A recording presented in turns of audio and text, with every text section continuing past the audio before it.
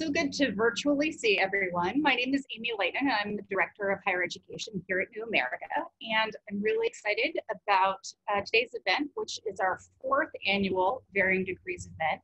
And it's been really interesting to see how public opinion has and hasn't changed over the last few years.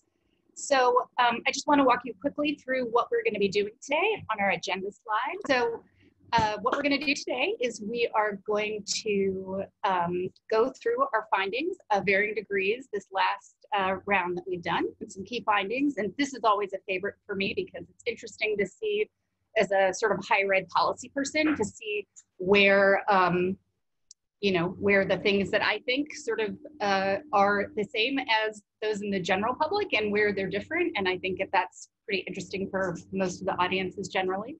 And we're going to have a little interactive thing. So those of you who have been in our live events know that we have some polling. We're going to have that as well this time.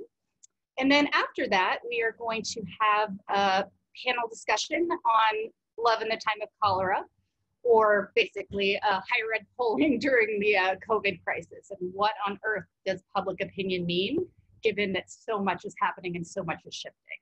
And then after that, we'll go to Q&A, which Angela said at the top that we are, it's going to be conducted through the chat. So make sure to put your questions in there.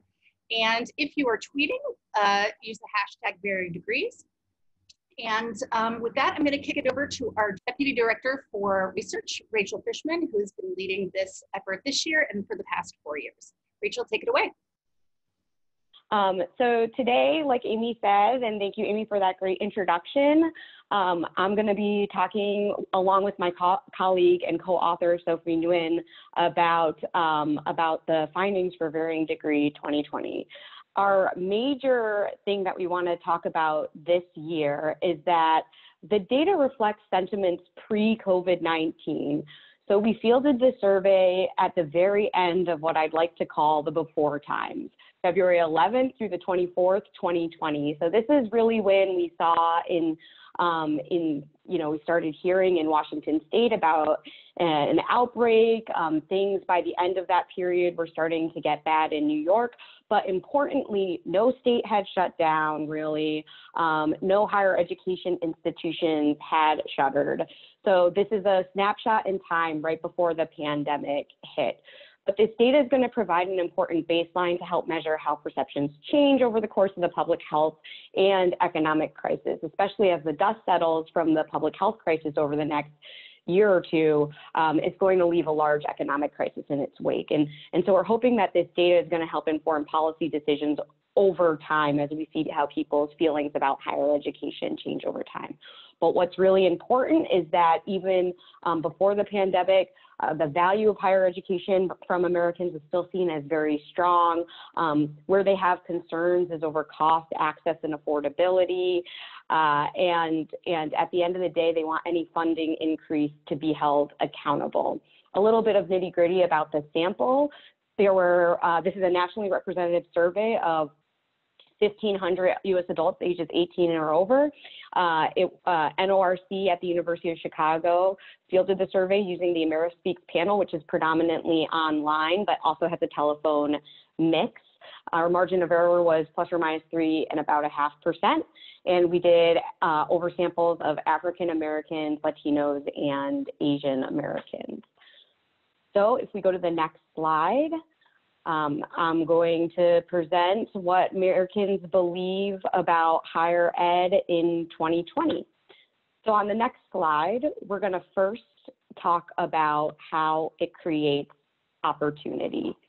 Americans believe in the value of higher ed.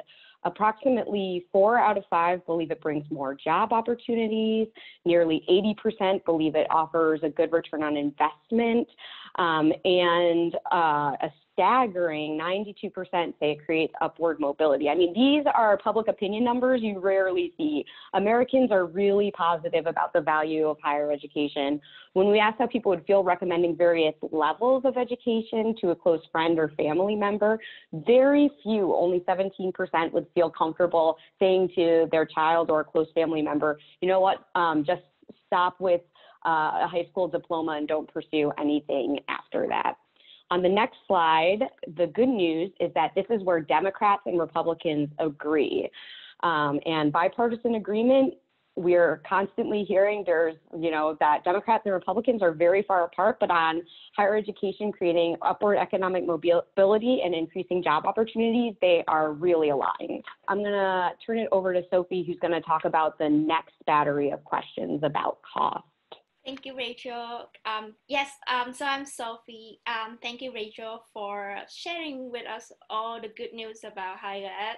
And it's my turn to bring you some of the so not good news. So as much as Americans feel that they really still feel that they can believe in the value of higher ed, they still see a lot of problem with the system as it is right now. Only 1 in 3 Americans think that higher ed is fine the way it is. And when we ask the reason why, the answer is that way.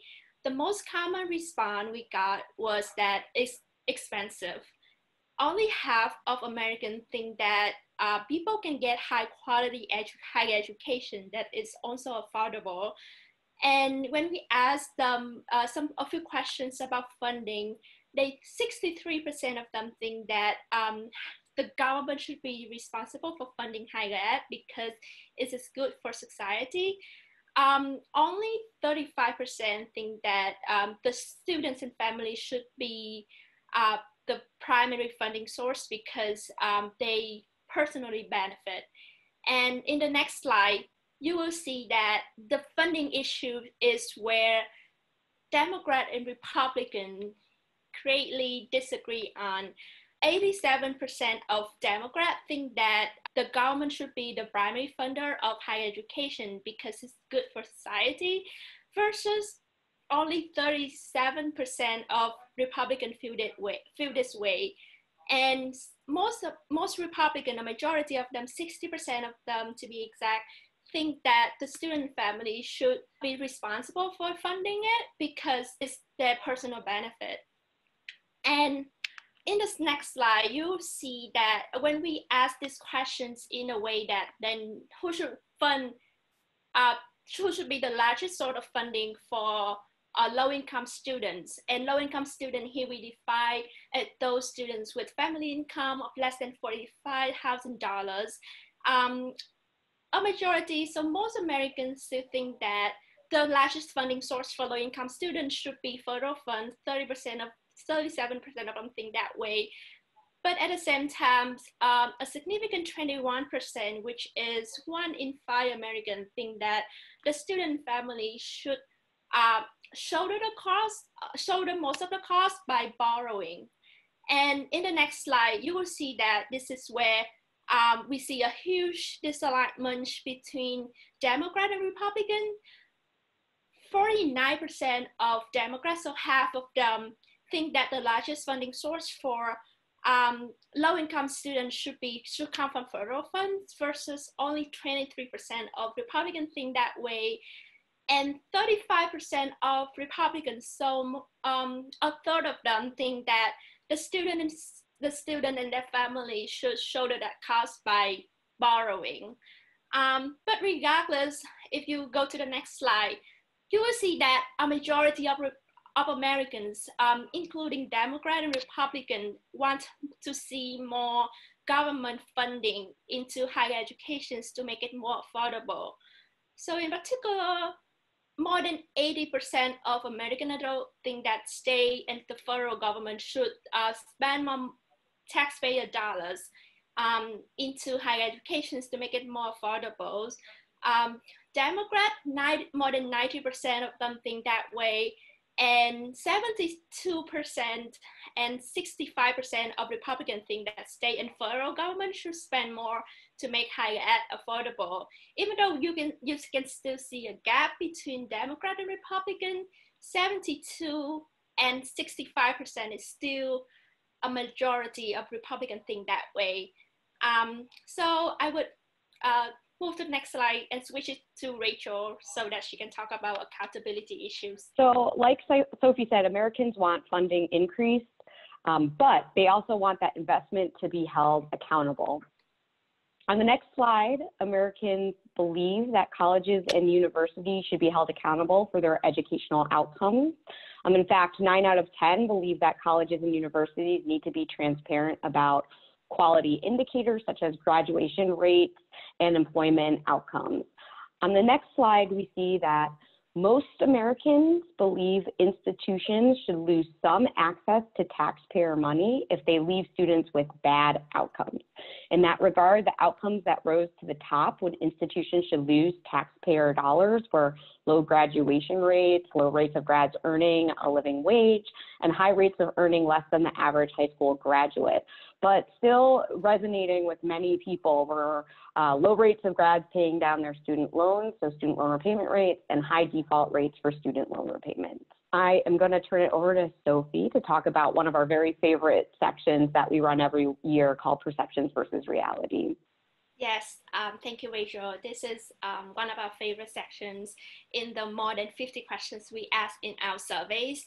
And in these questions, we ask people about, to have some of their guesses about some of the facts about higher education issues. And we then compare those answers with the data that we have. I just want to create some activities for you today rather than like you just listening to us speaking by asking you some of the questions we ask people in our surveys. And if you go to the next slide, you will be able to see the first questions. So our first questions for you today is, what is the total percentage of US adults who ages 18 and above that has student debt? And you're able to see the questions on your screen and the options for you to choose from. And I give you like 10 seconds.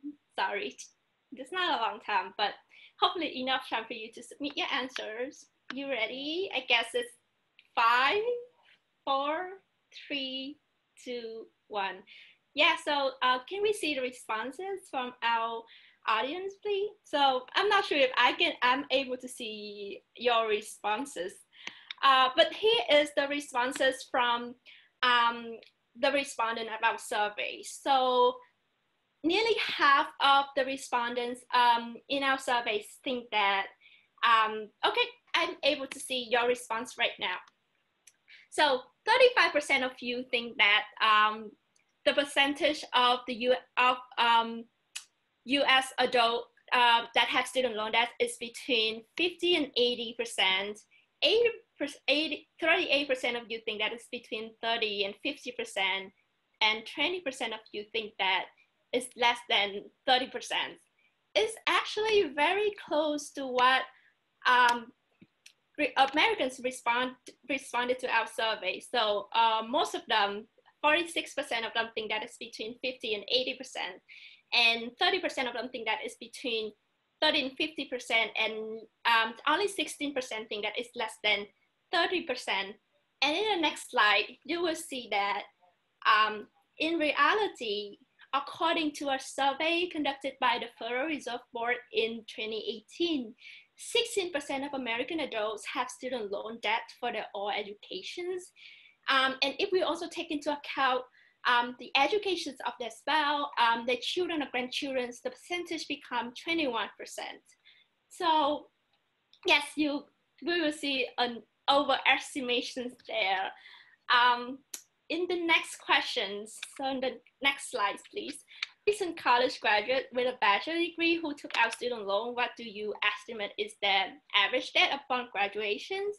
So I also have 5 options for you to choose from. And again, you have 10 seconds to do so. So I give you 5 more seconds. So can I see the responses from the audience now? So let's see. So more than half of you think that it's between $10,000 and $30,000. A third of you think that it's between $30,000 and $50,000. Only 5% of you think that it's $10,000 or less. Only 8% think that it's between $50,000 and $100,000, and no one think that it's more than $100,000. Can we go to the next slide to see the responses from the respondent of the survey? So in our surveys, most of our respondents, so nearly 50% of them think that the average student debt is between $50,000 and $100,000. 29% of them think that it's between $30,000 and $50,000. Only 1% think that is $10,000 or less. And astonishingly, 8% of them think that the average debt for someone which is a bachelor degree is $100,000 or more. In reality, according to our surveys conducted by the Institute for College Access and Success, the average student debt for someone who just graduates from a private nonprofit or public institution in 2018 is just nearly $30,000. So that's all the questions I have for you today. And I would like to switch it back to Rachel. Thank you, everyone, for bearing with us and for taking part in those live polls. It's really exciting to see people answer things live time and know that there are people actually working with us right now. We're going to transition now to our panel discussion. And so, again, I just want to reiterate that this is just a really brief overview. The survey actually was clocking in at 20 minutes for the interviewee. So there is a ton of data, a rich amount of data to go over, but beyond the points that Sophie and I highlighted. We have the data tool on our website, so you can look at all the crosstabs by demographics. Just be sure to go to varyingdegrees.org. If you typed any questions to Sophie and I about the data, we're going to answer them during the Q&A portion at the end of the panel. So we are taking those, but we want to give as much time to the panel as possible. And I'm going to introduce our moderator, who's Eric Hoover, senior writer for the Chronicle of Higher Ed, and our panelists are Jill Dunlap, Director for Research Policy and Civic Engagement at the National Association of Student Personnel Administrators, Ken Redd, Director, Research and Policy Analysis at the National Association of College and University Business Officers, David Strauss, who's principal at Art and Science Group, and Christine Wolf Eisenberg, who's manager of surveys and research at Ithaca S&R. So with that, Eric, I'm going to turn it over to you. Thank you very much, Rachel. Hello, everyone. Greetings from Washington, D.C., here on Capitol Hill. Thank you for joining us today. Talk about surveys and polling. If you can remember, back to late March, I know it seems like years ago at least, right? But in late March, I was sitting around one day and I was looking at my inbox, and my inbox was blowing up with messages, and I feel like maybe half of them were touting the results of surveys and polling data, small survey responses, large sets of survey data, trying to make sense of a world that had been turned upside down, right? And I've always gotten a lot of these news releases about surveys, right, and polling data as a reporter covering higher ed. But all of a sudden, I felt like I was getting 3 or 4 or 5 times as many as before. And it kind of made sense, right? People were trying to make sense of an uncertain world and figure out what was going to happen next, right? So I decided to write an article that I was just reading. It was called, for better or worse, it was called COVID-19, the crisis that launched 1,000 surveys. And in this article, I asked people in higher ed, particularly in admissions and enrollment offices, what they made of this flurry, this avalanche of surveys that we're seeing even in mid to late March. And some people responded very cynically, skeptically. One told me, oh my gosh, I don't have time to possibly read them all. I read the first couple and they confirmed what I suspected. I'm really not sure of the value they're adding. Someone else said surveys taken today would likely be moot within 30 days or even 10 days from now because the world is changing so quickly. But I also got some other kinds of emails, very different responses from other readers, including one, a college president who said, Mr. Hoover, I think you are a big jerk. I depend on these surveys. I've never faced so much uncertainty in my 33 years as a college president, and anyone who's given me any bit of advice, any kind of survey data, I want to salute right now because they're doing important work. I'm very disappointed in the Chronicle, in my story. So I mentioned those reactions just to say they all add up to something. And I think that is that survey findings, like we're kind of drawn to them. People tend to have, especially perhaps right now, strong feelings about them. But they're important, right? Because even if some surveys are more helpful than others, people are trying to understand what's going to happen next week, what's going to happen throughout the summer, and especially when it comes to higher ed, what is the fall going to look like, right? Well, the answer is going to vary from state to state, campus to campus, region to region. But we can learn a lot from surveys, right? And we should think hard about like how best to use survey findings to plan for the future, to guide our actions, right? As people who work at colleges and universities, especially right now, are trying to do their best to adjust to a world that seems to be changing any minute. So I'll stop rambling and ask you to think about the mindset of a 17-year-old and 18-year-old high school senior, just graduated. Nothing has really gone as planned as you were expecting. You probably didn't have an actual graduation. You had a virtual one. You had maybe no prom at all. And now you're thinking, wait, am I really going to be able to walk onto a campus as a first-year student and actually stroll around and like I always expected?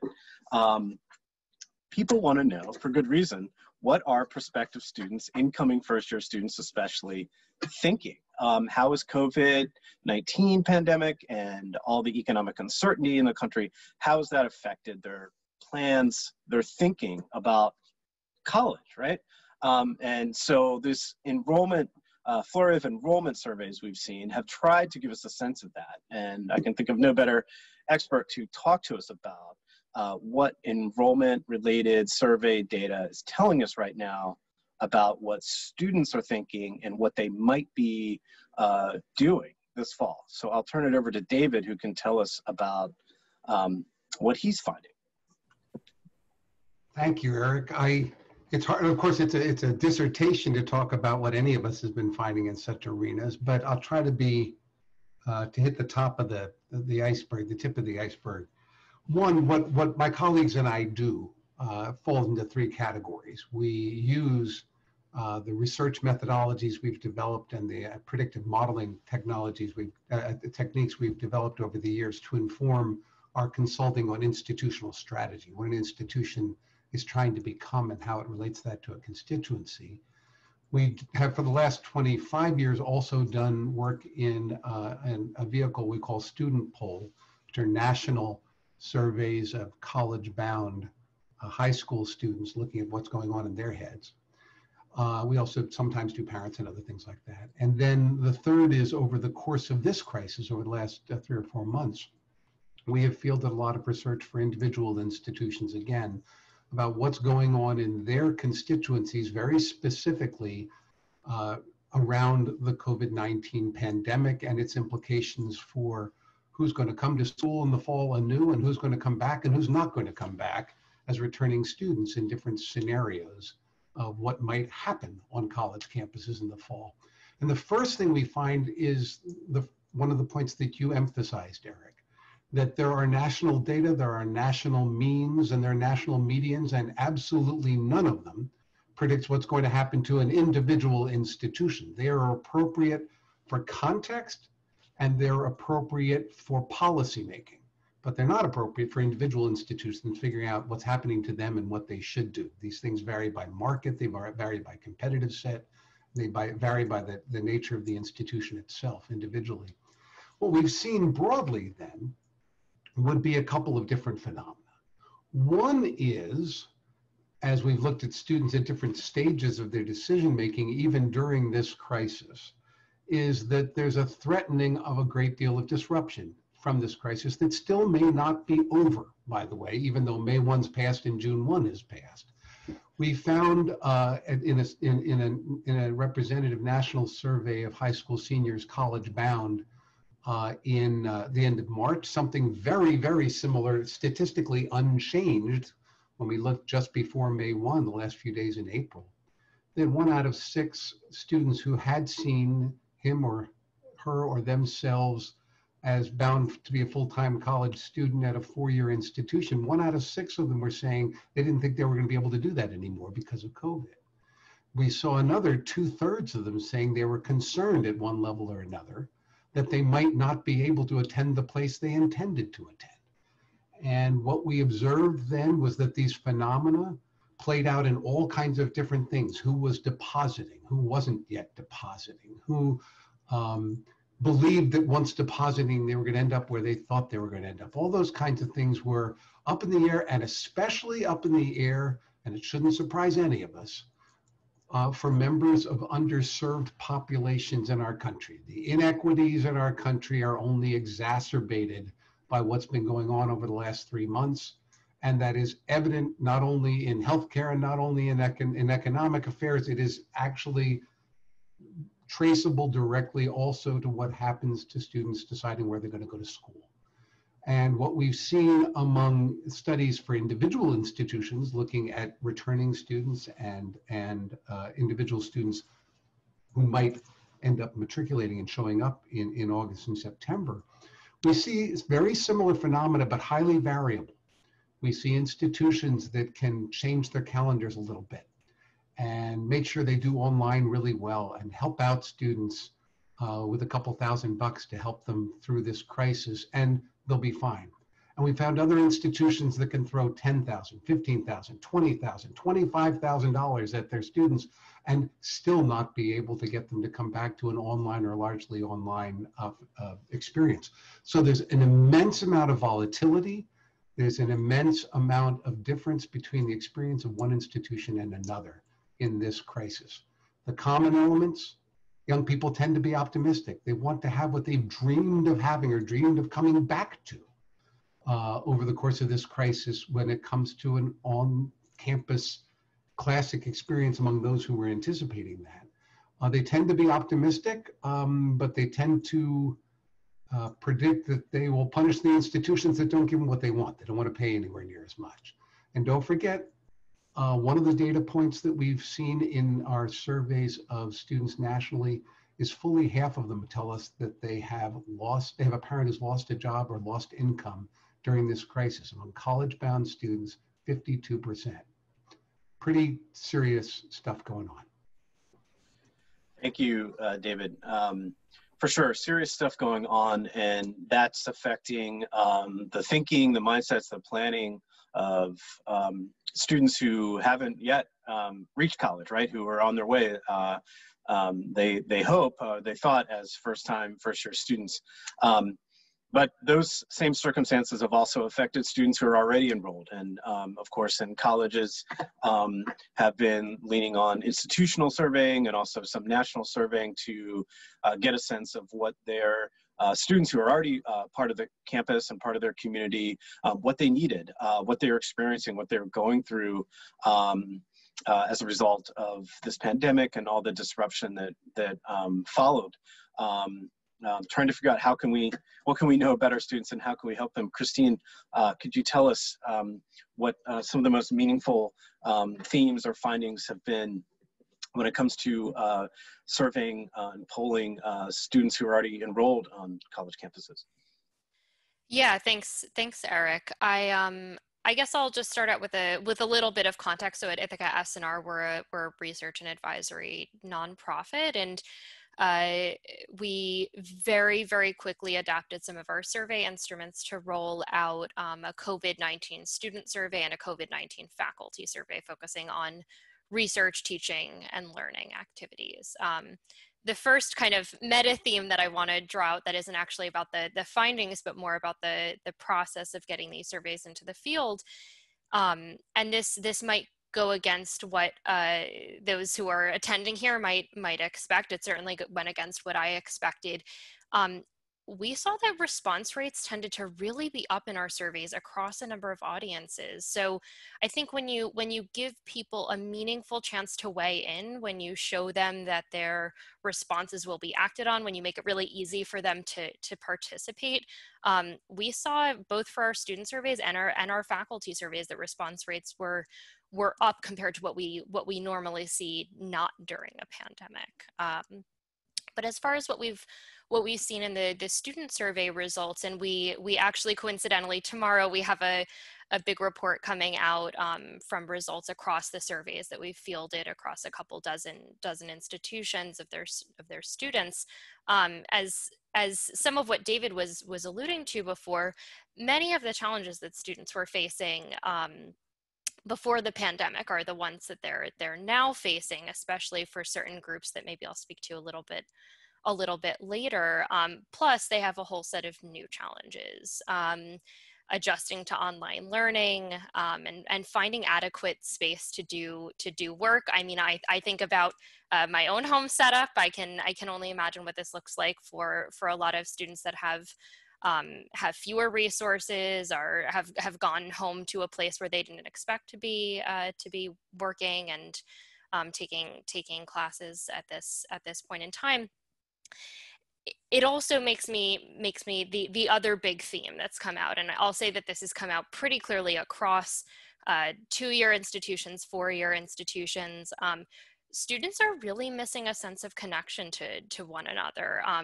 They aren't just going to college, especially in a residential sense when they're actually going away and living at school, just to learn. They're looking for a social experience with other students, with their instructors, and there obviously was a lot of focus for good reason, no criticism intended, on instructional continuity during the spring, but there are all of these things that happen, of course, outside of the classroom under normal circumstances that enhance the experience of being a student. So we're seeing that pretty clearly across the schools that we've been working with.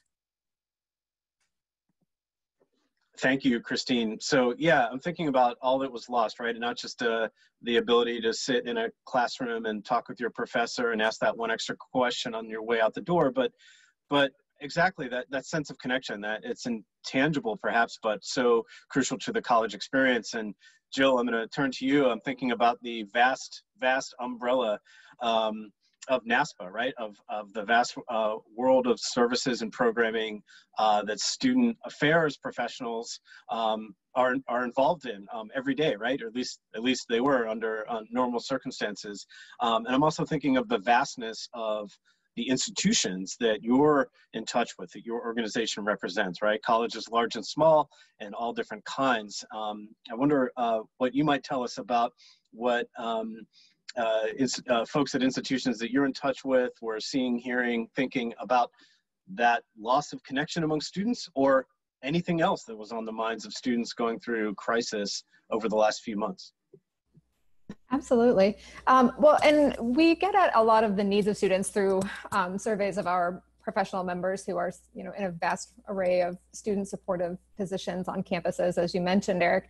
I think, I'm going to sound like a broken record here, but I will echo what David and Christine said, that what we're finding from our members when we survey them is that students who were already in precarious positions or at risk or at promise, depending on the terminology you use, those who were working adults or working to support families, caring for parents or children or first generation, who were, potentially in those precarious positions before in terms of their continued enrollment at an institution are, continuing to face those problems, but their problems have been exacerbated. And so we think about things like we find that things that weren't working before are continuing to not work great.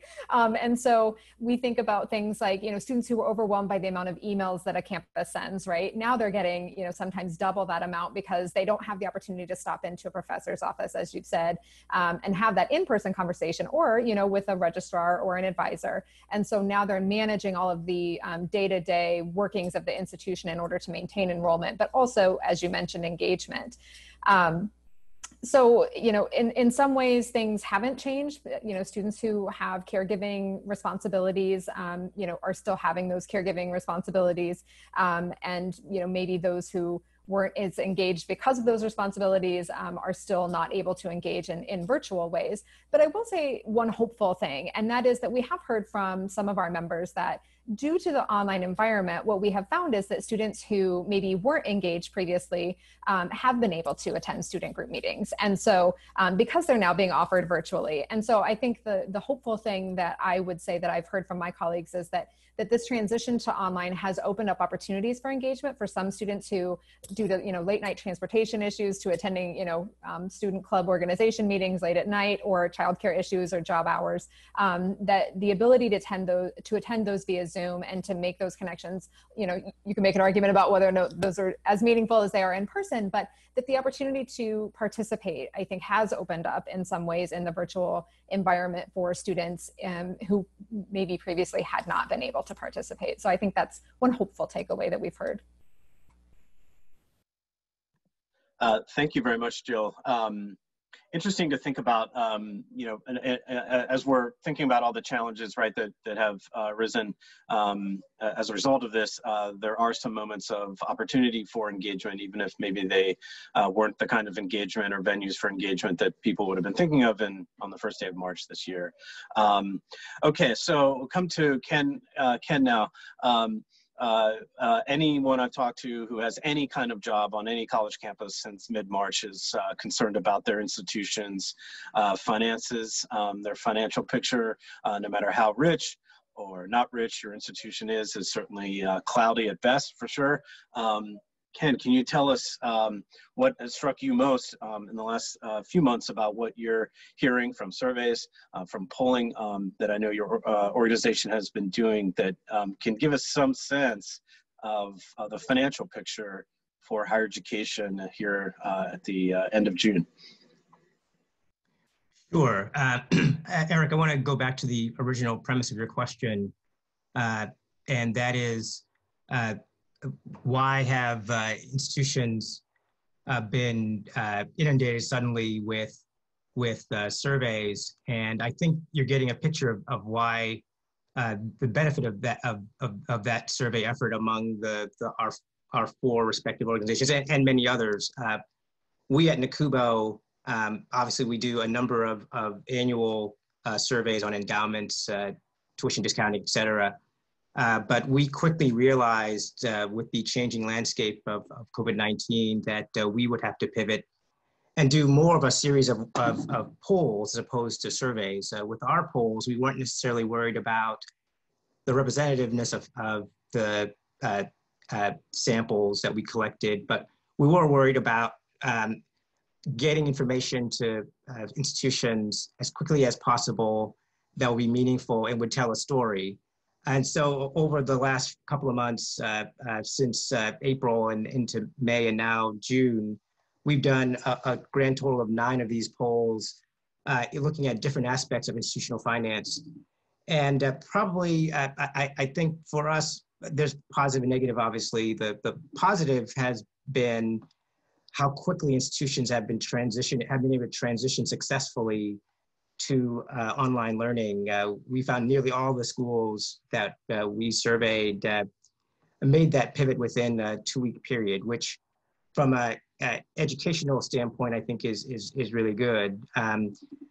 What we don't know yet, and I think what we'll need to find out as time goes on is perceived or actual quality of that instruction relative to traditional campus-based learning, but certainly the pivot toward that has been speedy and I think successful to the standpoint of making that transition. But the concerns, as some of you alluded to, we know that a good number of the people, the institutions that respond to our surveys on liquidity and concerns about cash on hand and where they were going to get the funds to pay for those expenses, is a big concern, particularly among the smaller private institutions. And secondly, I'm sure the regional publics would say this as well, that it has been very expensive. We know that more than a quarter of the institutions that responded to our survey said they spent an additional $50,000 or more making that transition. Where do you find those funds when money was already tight? So But in general, I think our polls, which I know we'll talk more about the survey strategy and other things later, so I won't go too much into this, but in general, I think what our polls have done is really painted a picture of what institutions are doing on the financial aspect to try to meet the needs of their students in a very resource-constrained environment, and in an environment where obviously the first concern is, of course, the health and well-being of students and faculty as they left campus and hopefully at some point will return to campus. Sorry, Ken, I'm going to stick with you for a minute, if I may. You know, I was talking with an enrollment manager, vice president for enrollment at a small resource-constrained college on the Mid-Atlantic last week, and he views the avalanche of data, survey data that he's buried in. He views it favorably. So this is national survey data and also institution-specific survey data. They're surveying the hell, as he said, out of their returning or hopefully returning students. But he said, you know, I got to admit, I'm supposed to sound smart here, Eric, but he said, I've got all this data, but I'm not sure what exactly to do with it, and or there's disagreement perhaps on his campus about what to do. And I feel like that's a major question. You can look at a data set and think, oh, these are interesting findings. These are revealing in some way. Okay. What kind of action do we take? How do we translate those polling or survey findings into practice? You mentioned, you know, a couple of things that institutions may be doing. I just wonder, Ken, I'll start with you, and then others please chime in. What might be some meaningful examples, even small examples of institutions taking survey findings or student poll findings, or just kind of institutional norming data findings, and then doing something new or doing something different or making an adjustment right now? What do those kinds of things look like? Well, I think you're right. It's where, you know, we haven't seen a pandemic like this in 100 years. So trying to design strategies of what to do next, it's going to be hard for anybody, regardless of how much data they may have available. But I think there's some clues, at least from our surveys, as to what institutions are trying to do. We did a survey, for example, on institutional use of their CARES Act funds. And the one piece of information that I thought was very revealing about what institutions have been doing or are probably going to try to do in the future is that well over half of the schools that said that they had gotten their funds for CARES Act federal grants for students were also very aggressively fundraising for additional funds on top of their federal funds to also provide aid for students. To me, that points to the fact that institutions understand that the situation they're in is going to require a lot more, not just aggressive fundraising strategies, but strategies that are geared toward mitigating the effects of what's going on to help students. So to me, that's an action that I think many campuses are clearly taking and probably will take in the future, going away from what had in the past, maybe looking for endowed funds, and now looking for more toward unrestricted or immediate use funds to help students. Second thing I think I should mention is in a lot of ways, because campuses don't quite know what to do next, is sort of this wait and see or sort of stable approach. Like for example, we did a survey recently on endowments, and the one thing that we found revealing is that most schools said that despite the loss they've taken their endowments, they're going to keep their spending steady, in part because they're not quite sure when the next shoe might fall or if the markets might suddenly turn positive, and understanding the long-term nature of those kinds of funds. So I guess for us, it's been a little bit of mixture, but in general, I agree with the premise of your question. At least from a financial standpoint, many schools are kind of saying, well, we know we have these issues. We know we can deal with them in some ways by fundraising, but in other ways, we just have to see how things play out before we can really definitively take one action versus another. Thank you, Ken. I hear that. Jill, I wonder if what might strike you as a couple of meaningful ways that institutions have been trying kind of to capture data in the moment and then act on those findings, what they're hearing from students. I'm really fascinated by the notion that students may be chiming in more so, right, in response to surveys than they have in the past. I know that's often a challenge for campuses in normal times, but maybe some ways that colleges have pivoted or adjusted on the fly. It would almost have to be on the fly during a spring of upheaval based on what they were hearing from their students that they polled. Absolutely. I think, again, I might echo some of the things that Ken said, especially with regard to emergency aid. NASPA has, had a focus on that for a few years now, and recently, within the past couple of years, issued a report on emergency aid. Who was doing it? How were they doing it? How were students finding out that emergency aid existed? And so we have an entire website devoted to that. But it's been interesting because, with the influx of CARES money, it's been sort of a spotlight on those processes. And so the students, the campuses that had really well developed emergency aid, protocols and processes, I think were better served when this money came through because their students had places that they know that they could access that aid for support. And previous to COVID, right? Like these were things like, my car broke down and I need, a short-term loan to be able to get to campus and back. And so this, the need may look very different under the CARES funding and the students, facing different crises as a result of COVID, but the processes I think that were in place prior to that were really, as I said, the institutions I think were really well served in doing that. We're hearing from our members again, just that when we surveyed them, that one of the things that they want to focus on in the next 2 to 3 months is how to engage students in a meaningful way in a virtual environment, knowing that some fall semesters or quarters may be cut short if there's another outbreak or that they're starting early and then may have to leave early. And so how are we ensuring that community feel that we, bill our campuses as in the virtual environment?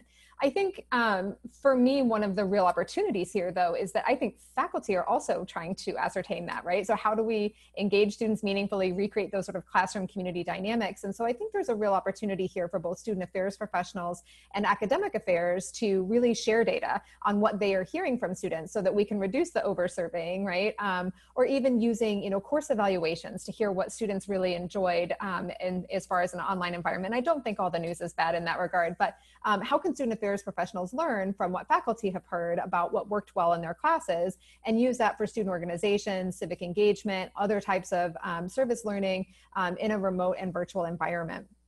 And then finally, I'll just say, I think one of the pivots I see long-term is that this has really highlighted the different, the sort of back burner status that online students get. And so I think in the future, what we'll do is we'll find ourselves in a much better position to serve online students in terms of engagement, making sure that they have access to opportunities and internships and all of the ways that we regularly engage with our on-campus students in the virtual world for those who never come to a campus. So I have hope for that, that population of students will be better served in the long term based on what we're learning now. Thank you very much, Jill. Christina, I want to turn to you. So I know you have this kind of trove of data coming out tomorrow, right? In a very robust report, and I found it very interesting to read. And so I'm thinking, though, that data is going to arrive as colleges have been trying for months to act on other findings. From your perspective, what are some meaningful ways that existing data or data that your organization is going to drop on the world tomorrow, on the world of higher ed tomorrow? Where does that fit in terms of colleges trying to take findings such as those in your organization's report and do something with them that might help students in some large or small ways, perhaps? Yeah, so first I'll just speak to some of the ways that institutions that we've partnered with to field those surveys have already taken action on the findings. Then I'll say just a word or two about what we hope folks will take away from the report tomorrow. So Our survey implementation process this past semester has been unlike what it looks like any other semester. We developed a brand new set of surveys in a matter of weeks. We only left surveys in the field for 2 weeks at a time. Institutions that we partner with have access to those results immediately upon when they're coming in. It's not typically the way that we do things, but it was needed and will actually probably end up changing some of the ways that we do our survey work going forward. There are two main ways that I would say institutions have used the findings so far. The primary one has been to help shape outreach to students. Because they're getting all of these data back in real time, they're able to connect with students when they leave their contact information to share more information, let's say about financial aid, academic advising, the kinds of support services that students are really looking to hear more from. At this point, we've all been speaking about it, but just a tremendous amount of uncertainty about financial and academic standing going into the fall. And one of the, I guess I'll just give away something that's in the report tomorrow, but we're not seeing the kind of relationship that we would like to see between indicators of students having the greatest need and being aware of those emergency resources, Jill, that you were talking about. You would hope that students who have the greatest need are the most aware of those resources, and unfortunately, that's not the kind of relationship. So doing that kind of direct student outreach is really important. The other way that institutions have been able to use the survey findings is to pull some open-ended comments, pair them with some of the aggregate results, and use that as a few different types of data for fundraising. That's the other way that we've heard institutions using the results, and again, been able to use them in real time while the surveys are still in the field. Eric, to your question about what we hope institutions take away from the aggregate findings across 21 institutions that we're going to release tomorrow. I'm thinking, David, back to what you were saying before about how different each school is, and I think that's particularly true around the extent to which they are financially dependent on tuition, for example. Like the decisions that need to be made that have financial implications for what the funding model looks like for a certain institution is certainly true. But I will say that there are, even across 4-year colleges and 2-year colleges, there are a number of themes that are really, really similar. So I know institutions that we work with for good reason are often looking for benchmark stats against other institutions. And there are certainly areas where institutions deviate from one another, most often because of what the demographics of their student body look like, more than anything else, based on the kinds of questions we're asking. But there is a lot of overlap. So I would hope that institutions that see this report tomorrow think, okay, maybe there's some things here that don't resonate with what I've heard from my students. Maybe we need to go field one of these surveys in the fall to dig into that further. But I hope that they would take the results seriously as probably representing the experience of some set of their students, if not the entire student body.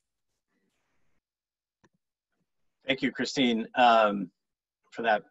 David, I'll turn to you. So, okay, so colleges vary by size and selectivity and wealth, but if I'm an enrollment manager at any of them, I probably have more gray hair or less hair and more sleepless nights than ever before. Whether it's maybe a set of findings from your student poll, getting at some national picture of where students and families are, or drawn from your work with individual institutions. I wonder what might come to mind as an action or a reaction that institutions are taking to their sense of this new reality that strike you as meaningful or possibly instructive in some way, or just interesting. How are colleges adjusting? What are the changes in actions or strategy on the enrollment side that strike you as particularly meaningful right now? Eric, I couldn't help seeing your wince on your second or third sentence there. Those of you who might have missed a Chronicle article that Eric wrote 3, 4, 5 years ago called "The Hottest Seat on Campus," that being the seat of the enrollment manager. And yeah, no doubt it's become hotter in this hotter still in this era. Though I think there are a whole lot of hot seats and a whole lot of people scrambling to do the best they can. I would break this up into two parts, and the answer to my question, Eric, and one of them I will start and then probably table till later in our discussion. And that is the relationship between what's going on right now and how institutions are dealing with it right now, and what the relationship is between that and the long-term strategic thinking, planning, and action in which institutions need to engage, and the data they need to be able to make the decisions that will carry them forward. There's a relationship between these things, and I would like to come back to that point later on. Suffice to say, it's not the same thing to say that we're going to do a bunch of stuff online and that is our future salvation. Well, actually, it may be a piece of something you do or how you operate. It may have nothing to do with the necessary and sufficient test of what it takes to thrive over the long run. Come back to that. In the short run, we see institutions acting from an enrollment management point of view from different ways, but also fundamentally in academic affairs, as Jill and others have noted, and in student life in all kinds of important ways. What do you do when you run a study using very highly sophisticated modeling methods that are not just traditional pick A, B, C, or D kind of polling?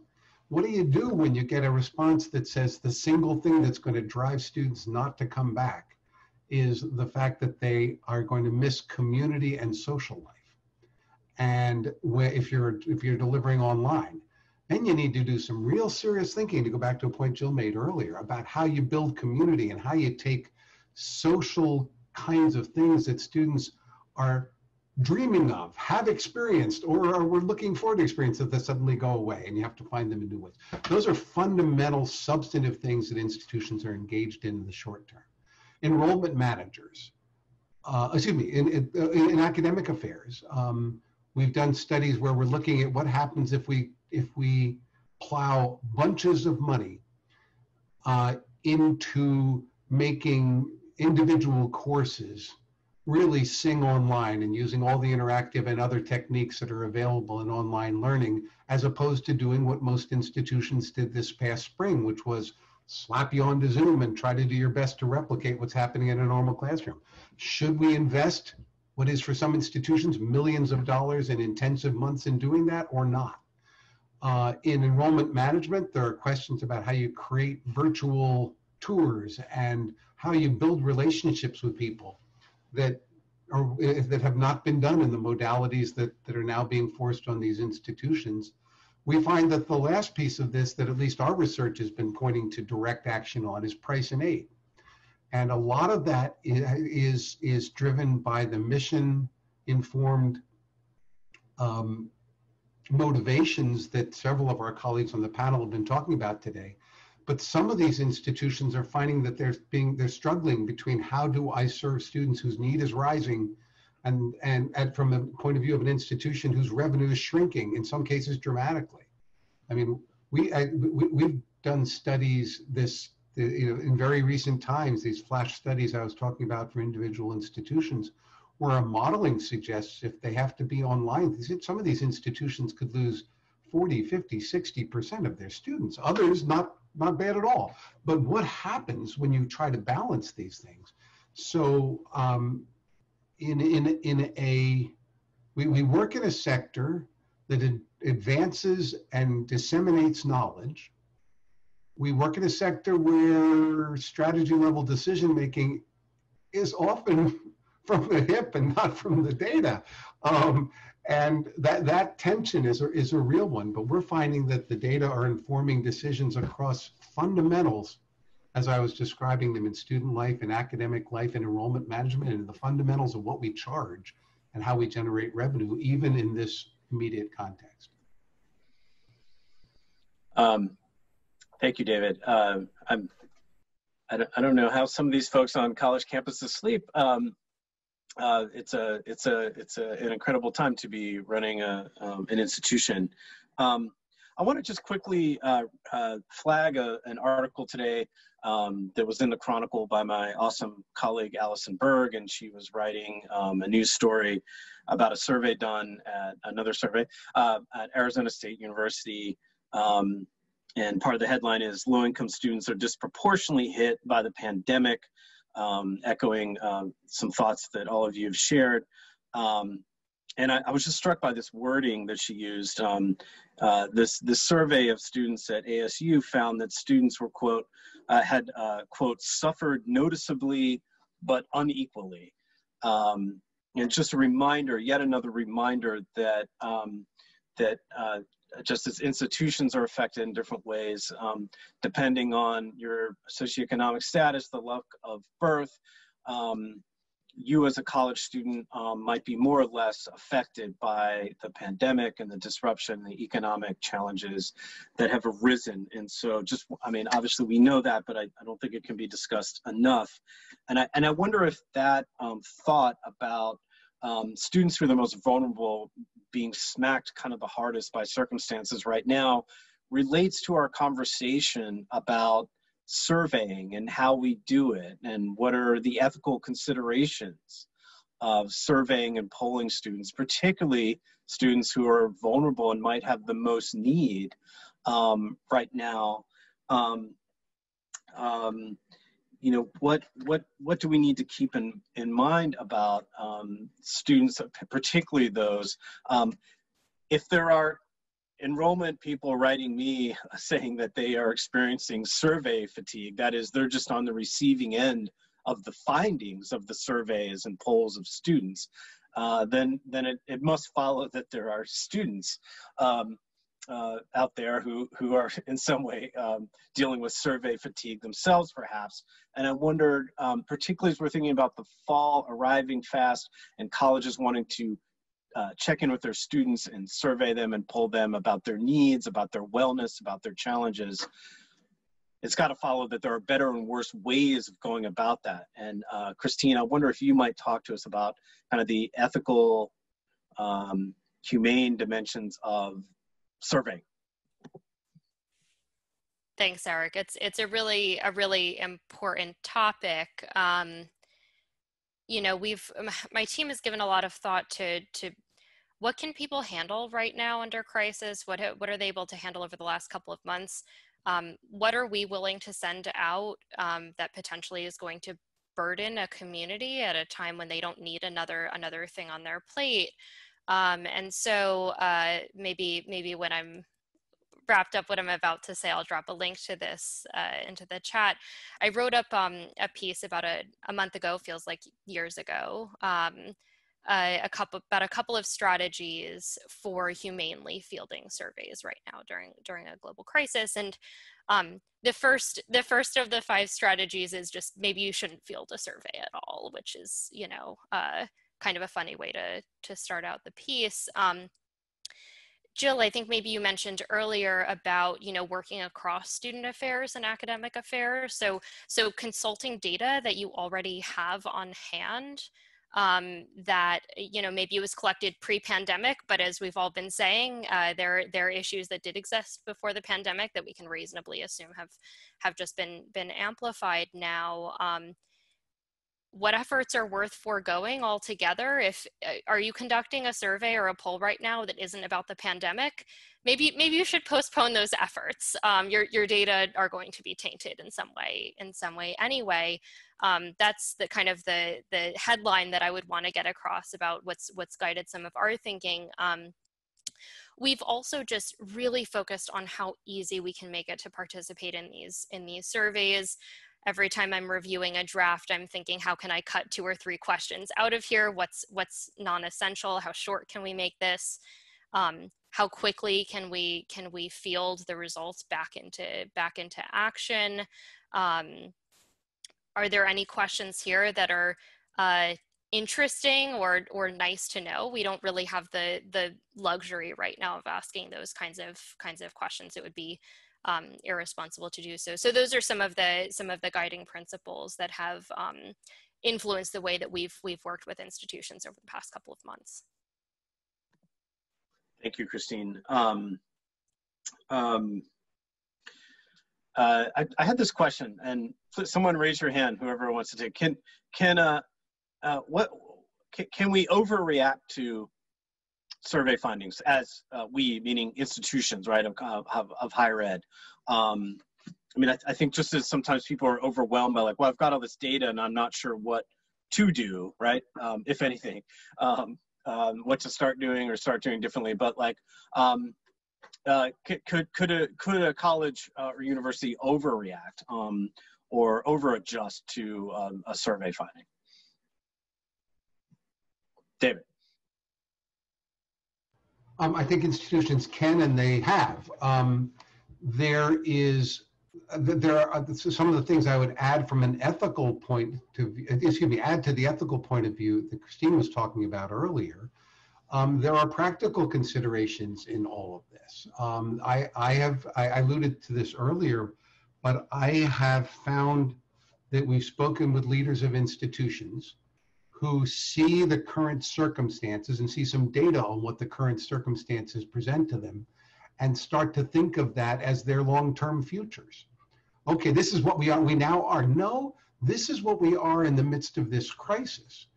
And I've counseled a lot of leaders to be really careful that some of what you might do and might invest in now and might put at the center of the lives of your faculty, your staff, your administrator, your students, are things that are relevant now, but may either be insufficient over the long run or actually take you in the wrong direction in the long run.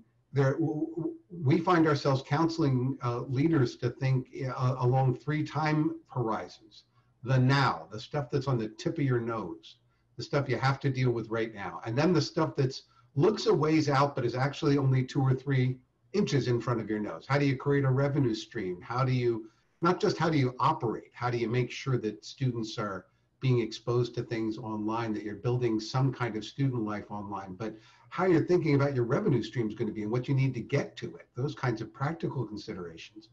And then the third horizon is the following.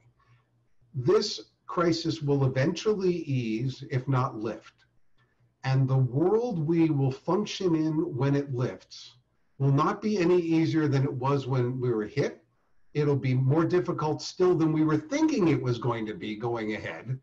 And the institutions that find themselves focused singly on dealing with the crisis are going to wake up to a harder reality.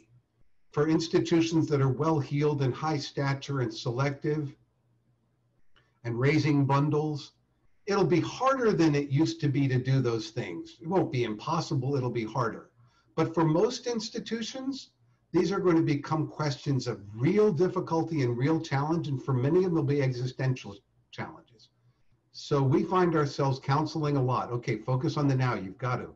And you better look far enough ahead of your nose to be able to see how you're going to generate an experience, and if you will, a market.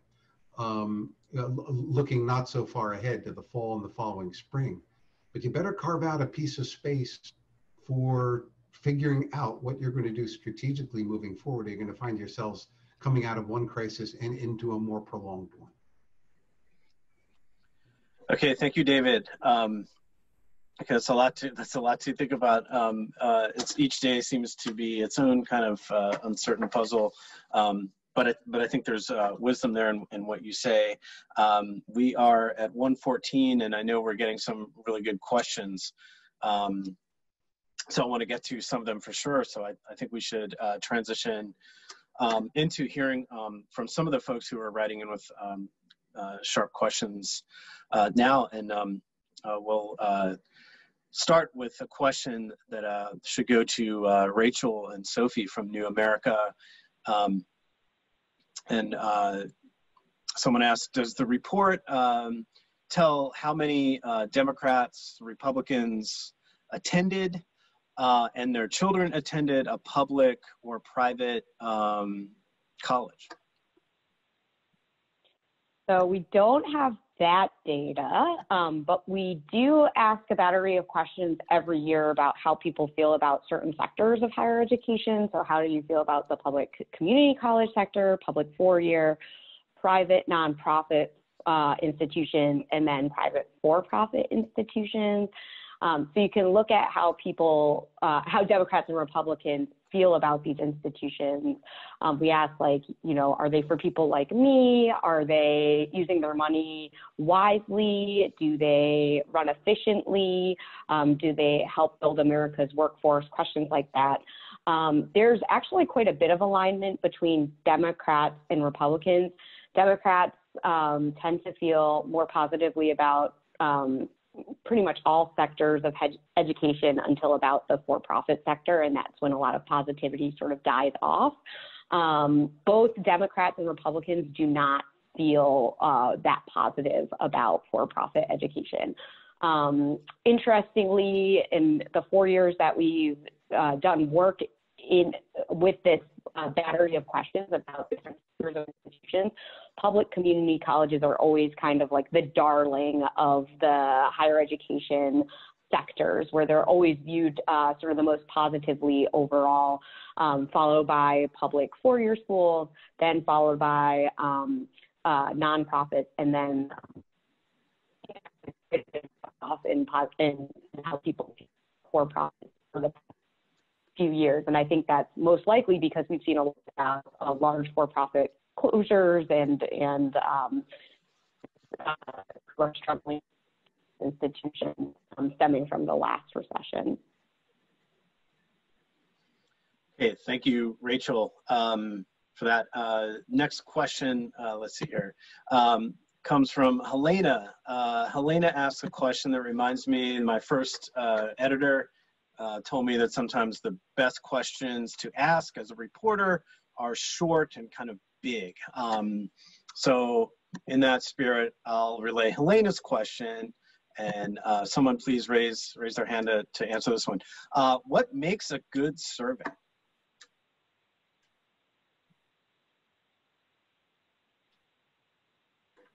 Anyone?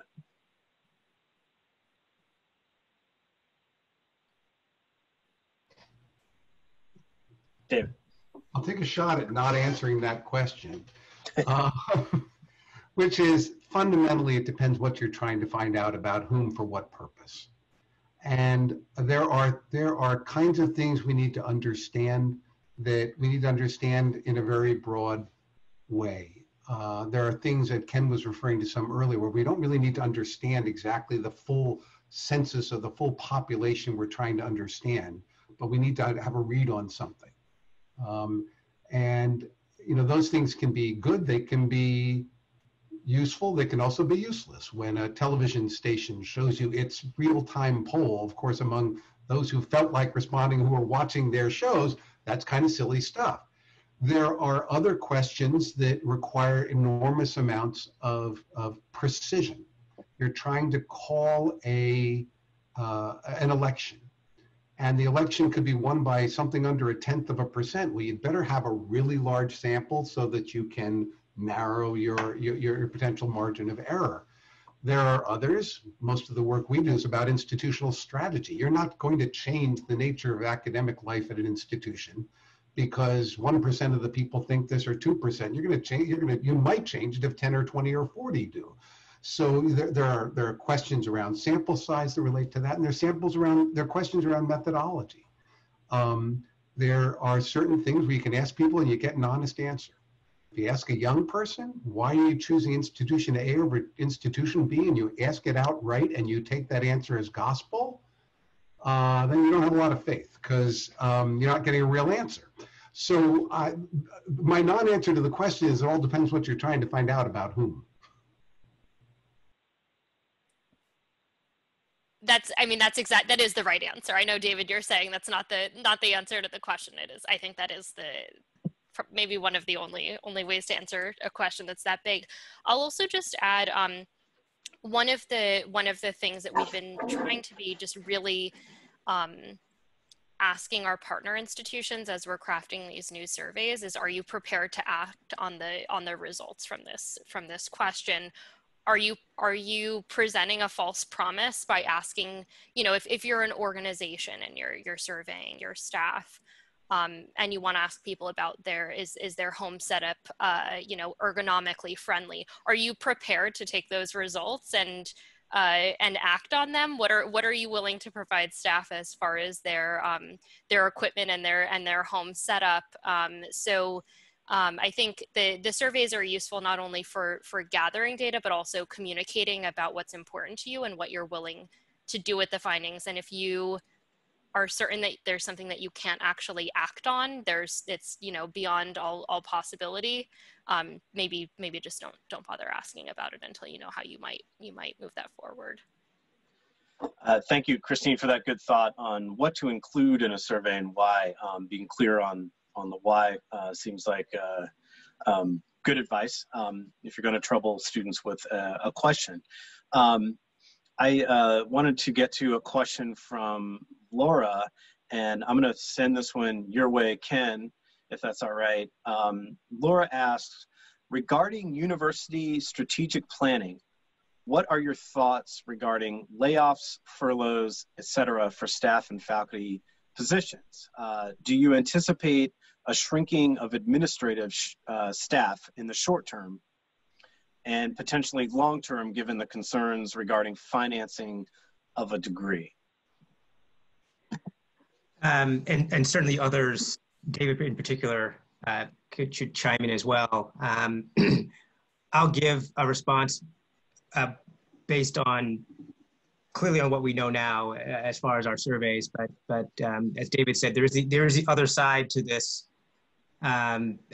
because at some point the pandemic will end and institutions will have to deal with staffing issues long after that.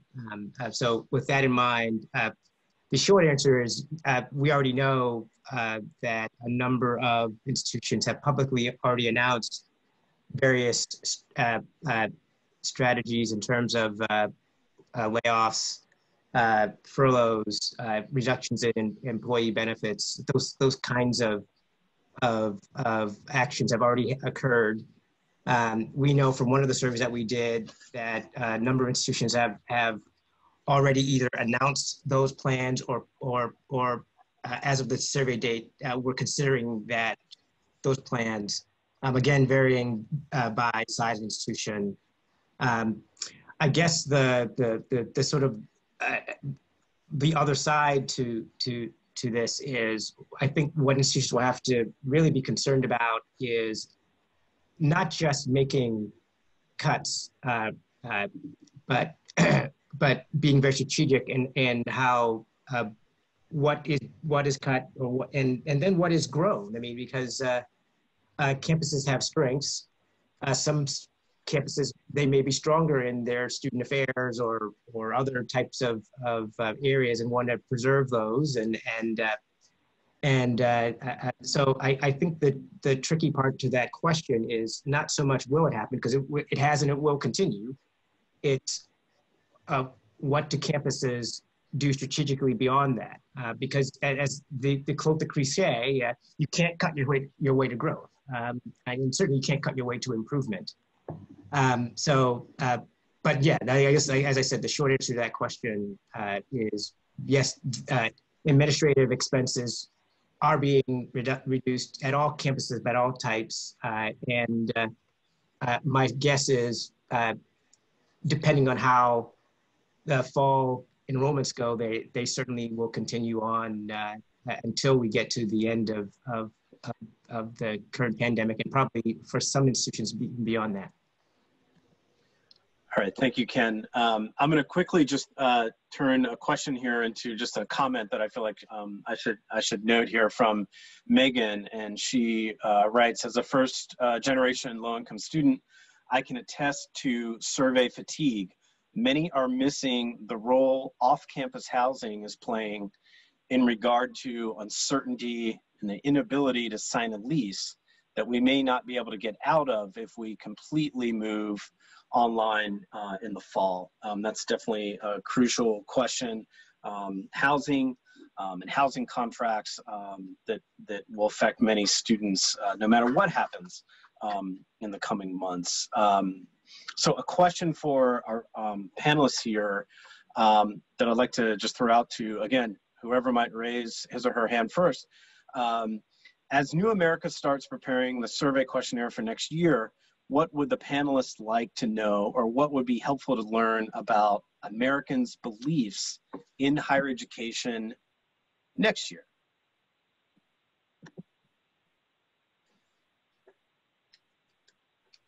I guess I'll start, and I'm sure others will chime in.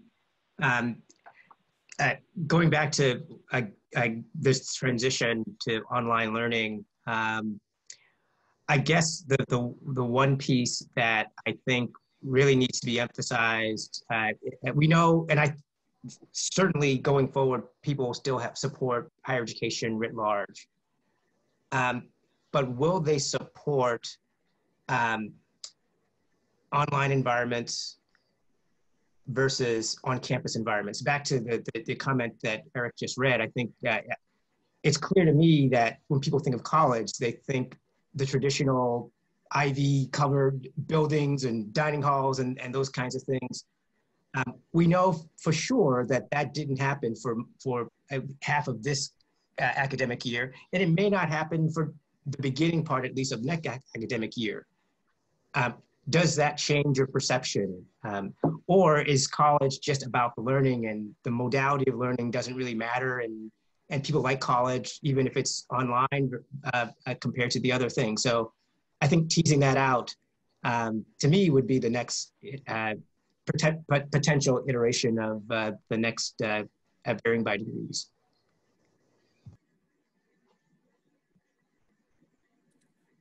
I'll throw something in. I mean, I think as a lot of students, especially those that maybe live with their families or thinking about what they're going to do this fall, you know, I suspect that some large portion will be staying closer to home, not going away, either taking classes online through the institution that they intended to enroll in the fall, or perhaps with a local community college. And I'll be really interested. I don't know if you know, the survey gets into the differences between perceptions around two-year colleges versus four-year colleges, given the extent to which two-year colleges tend to do a little bit more and maybe be a little bit more prepared for the online instruction. I'd be interested to see if that yields anything. I mean, I think it's amazing.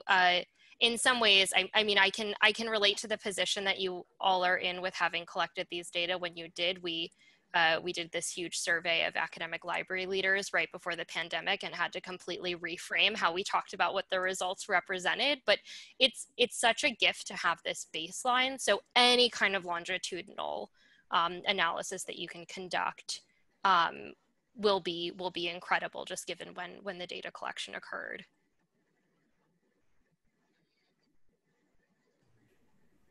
I would add kind of a meta point. And tell me if it's way off base. I apologize if it is. But picking up on Christine's earlier point about making sure the research you do actually leads to actions so that it's been worth people participating in it from an ethical and a fatigue point of view. The work that we do is all about how we affect change, how we work to change the decisions that people make of various kinds, whether to apply, attend, give, hire. We're looking at trying to change a behavior in a constituency. And I wonder if, as you look at questions around general American adults' perceptions around higher ed, whether there is an action you'd like to affect in it, and what that might cause you to focus in on in terms of questions, or what it might cause you to focus in on in terms of the modeling one might do. It's a little harder to do it post hoc, but especially sitting here in 2020, just itching to know not only what do people think, but whether these things would affect their voting behaviors come November. So that's a broad point, but I think something that may be worth considering. Thank you. Let's see, we are almost at 1:30, and I wanted to thank everyone for all these great thoughts and great questions from outside of our panel today. So thank you. Rachel, I'll turn it over to you. Yeah, thanks everyone.